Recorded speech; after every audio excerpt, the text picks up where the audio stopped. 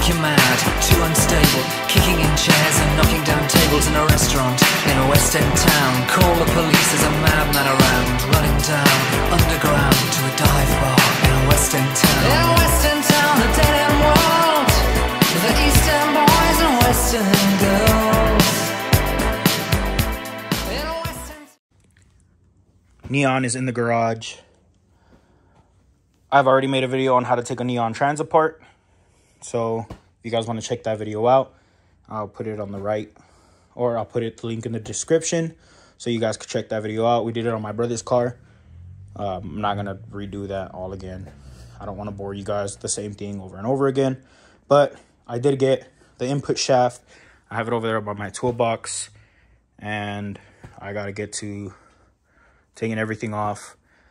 I am alone today, so I'm hoping I can do it alone. I think I can. I've done it plenty of times. It's just a lot easier with help, but I think I'll be able to do it. Other than that, let's get started on this, and yeah. So I'm gonna make this quick video before my phone dies, because my phone is gonna die. We found the issue. It's right there. If you guys can see, the shifter selector is supposed to look like this. And the piece broke off. I don't know where I left it. It's a little piece, but good thing is we have a spare one from Alex's car, so we're just gonna end up putting it in because he doesn't need it. He has billet ones.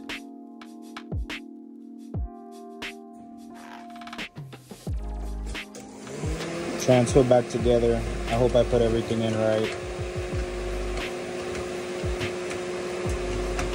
You feel it good now?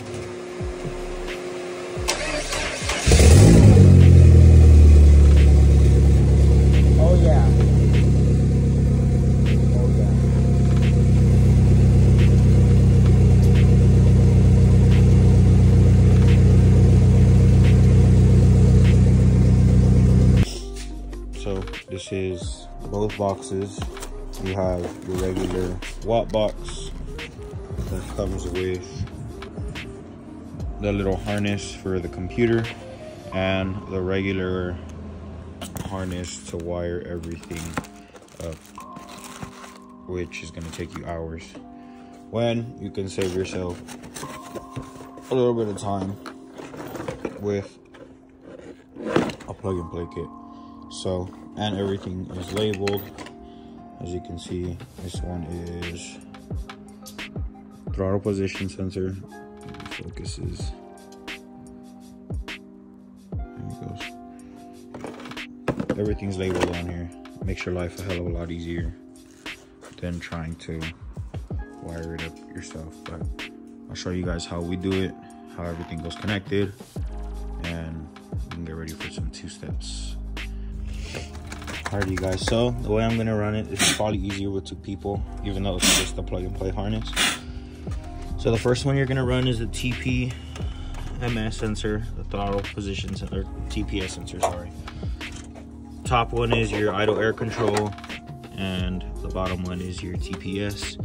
Then I ran the wiring through the top by the vacuum lines for my blow off valve. Ran it through the back of this hose right here. This is a heater core hose. And then you have to connect the 2-way cam sensor, the one from the harness here, and then your stock one onto the extra connector. Next is gonna be basically the main harness, pretty much, which is also gonna have a place for both. And then after, we're gonna run it through inside, right through where I have my power cable for my battery relocation, and then everything should tuck up under there. Wot Box. I'm charging the computer right now so we could adjust. You can download the program for Wot Box and customize everything. Pretty much see how everything is on it. You can set your RPMs and set everything on it, which makes it a lot better instead of just pressing the little button that it has. But other than that, we got everything ran through.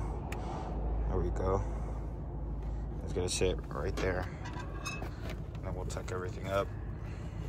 It's about where I have mine right here. Yeah. I have mine actually like right here.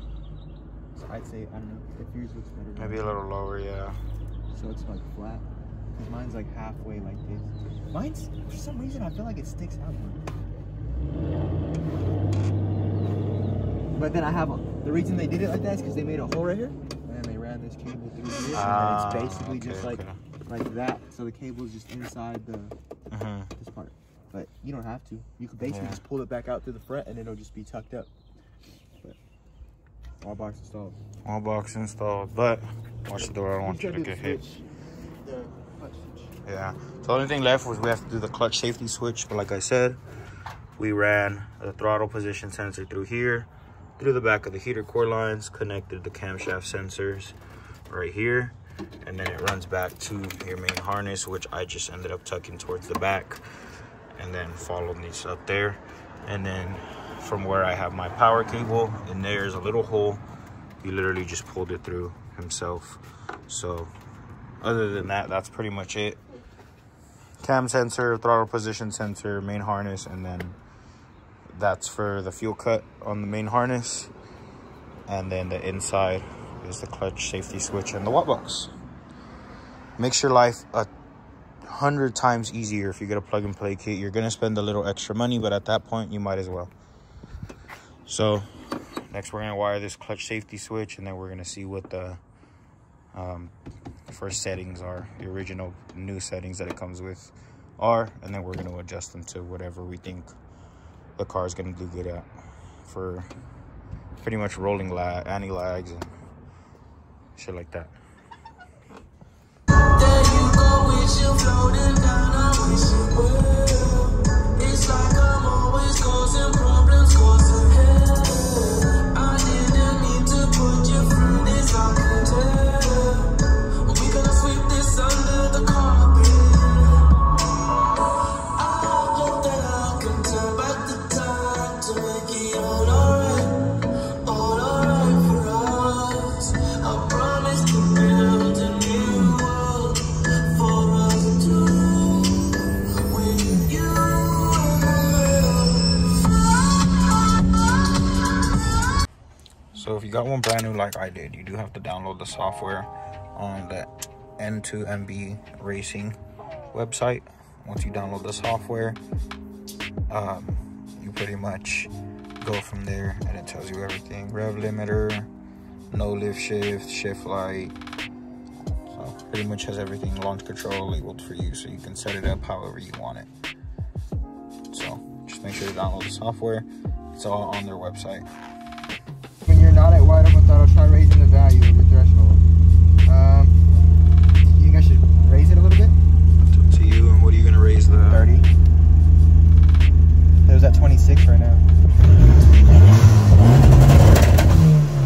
So now that we're done with Alex's car, we're gonna go ahead and move over to my Neon, now that we know how to mess around with it a little bit. Come on. Okay, so we used his settings. Now it's time to see if the Wot Box We'll be Wot Boxing. will be Wot Boxing. Let's see. It's warmed up. You can see right there at 140. Clutch in.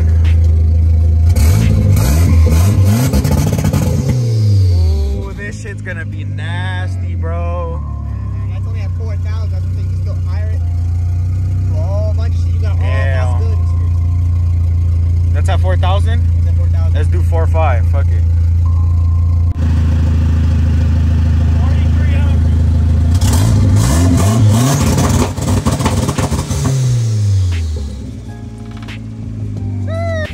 Okay, so I think for now I'm gonna leave a launch control at 4,200.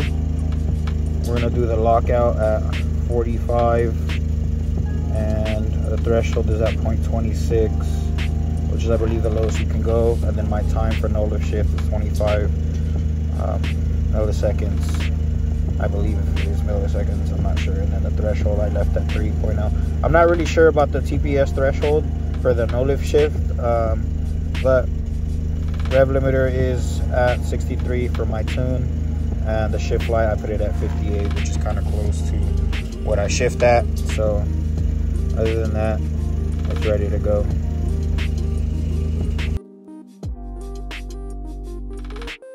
Street light kind of hard.